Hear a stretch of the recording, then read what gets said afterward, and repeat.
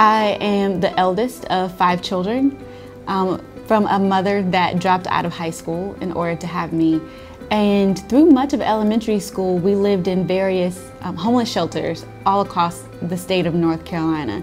And so I learned at a very early age that affordable housing and homelessness doesn't just happen to people who are bad people. So for me, on a personal note, it's important to me that the people that made this community what it is are able to stay here and be a part of it and enjoy the benefits of it.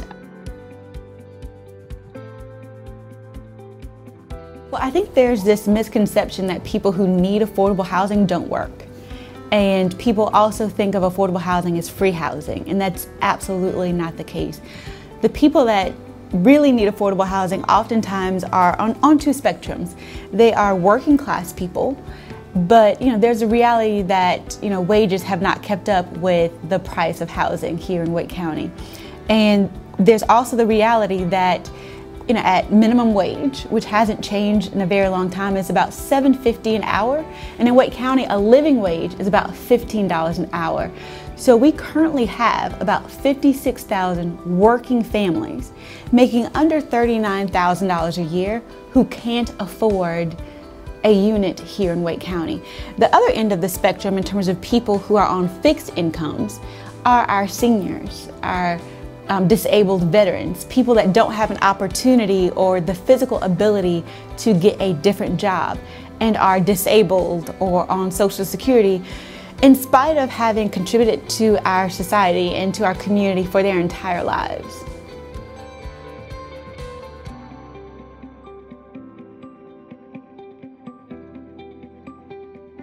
For starters, people don't realize that having all levels of housing in a particular community is important. For example, for the people that don't like the apartment buildings that are coming up in their neighborhood, for every 100 units of just typical tax credit apartments, those units generate about $7.9 million locally, about over $800,000 in taxes, and about 122 jobs per year.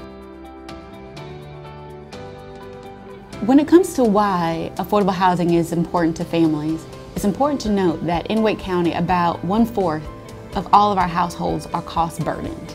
Now, what exactly does that mean? That means that that family spends more than 30% of their income on costs associated with their household, which means they have less available money for important things like access to health care, saving for education, providing food, putting food on the table. Many people don't realize that here in Wake County, we have pockets of areas that are food deserts, meaning individuals don't have access to fresh fruit and vegetables and healthy foods. The more that people are spending on housing, the less they're able to do things like have a car and get transportation to a job and attend school and take advantage of opportunities like Wake Tech. So we want people to be under that 30% threshold so that they can have the additional income to also be engaged in our economy and all that Wake County has to offer.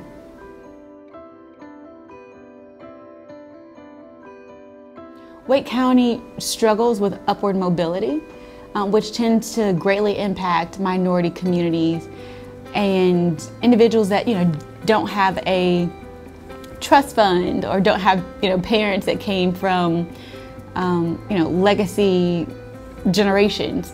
And so it's a problem here in Wake County, and I want to make sure as an educational law attorney and as chair of the Wake County Board of Commissioners that we allow all of our children to have maybe not the same opportunity to succeed, because there's certainly factors outside of government's control, but as much as is within our power to give every child an opportunity to be better than what their zip code may tell them that they are.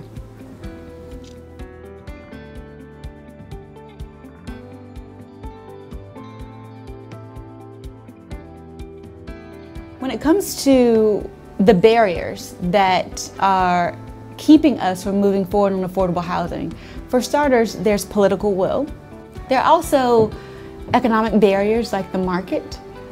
Because Wake County is growing as quickly as we're growing at about 64 people every single day, we are slowly becoming a place of haves and have-nots. And the market, as we can see all around us, is not really creating the amount of affordable housing that we need for our working class population. Not to mention, the barriers of the minimum wage being stagnant. And with growth comes a need for supply and demand. And unfortunately, the demand right now is outpacing a lot of our working class population.